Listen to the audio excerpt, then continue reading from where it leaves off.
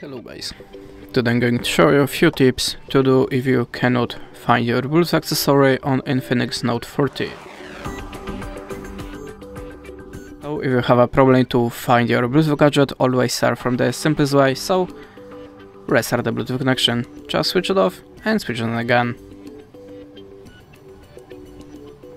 You can also try to restart your phone.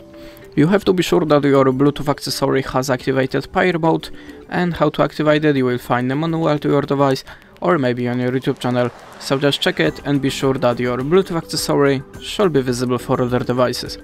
But it's still not for your phone, let's open the settings, then tap on the search bar and look for the reset.